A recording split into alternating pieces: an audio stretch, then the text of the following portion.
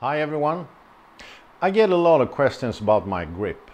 How can I, with this weak grip, hit that draw?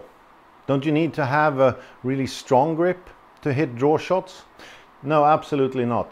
I don't close the club face with my grip. I close the club face with my release.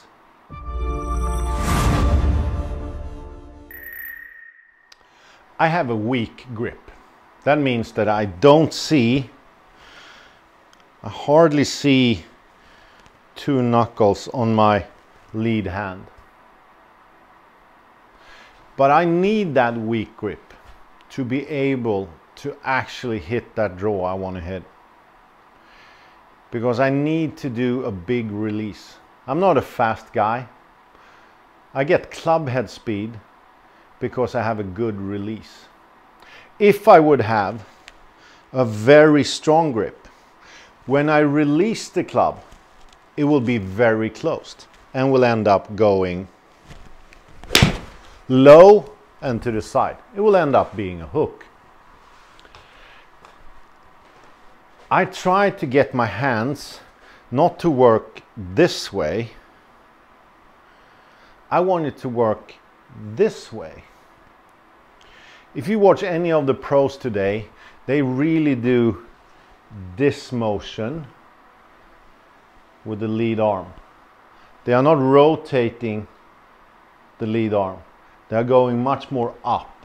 They are folding it and going up.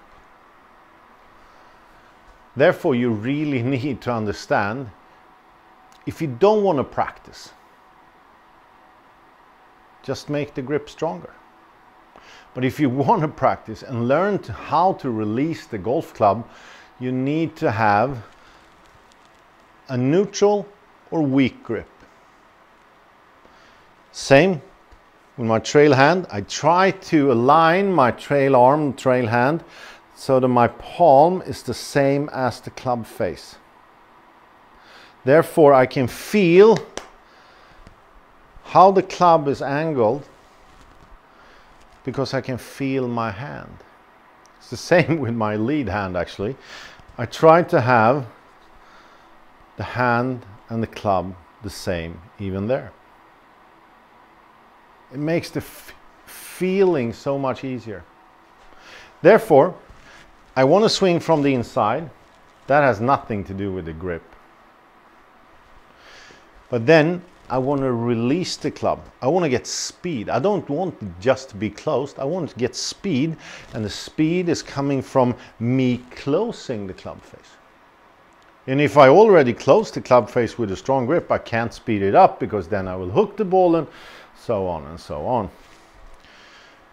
Neutral grip, good release, and we hit a draw. So if you have problems with an open club face, you can choose.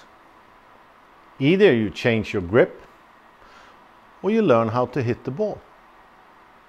I like to teach you how to hit the golf ball because then you get more yardage, you will hit a lot longer, it will feel a lot better because a strong grip is actually killing your release.